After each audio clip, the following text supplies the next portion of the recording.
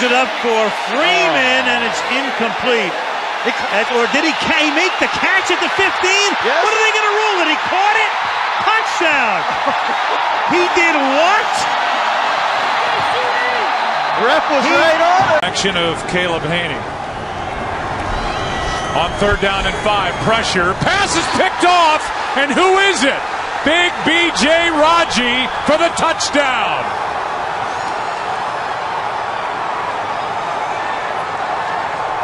Can the receivers get far enough down the field? Rodgers in trouble.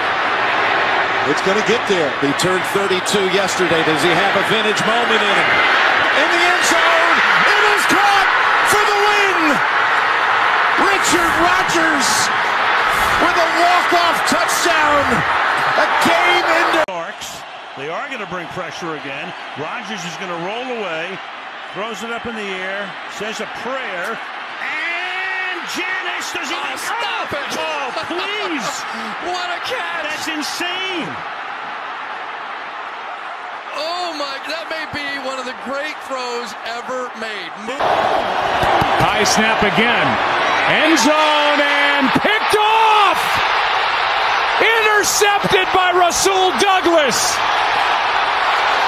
And the Packers are going to win it. A.J. Green was the target, and he never looked for the ball. If you look at the other side of the field, I mean, they're running routes, expecting the ball, and that's a hard one for me to in the playoffs if you don't clean up some of those things.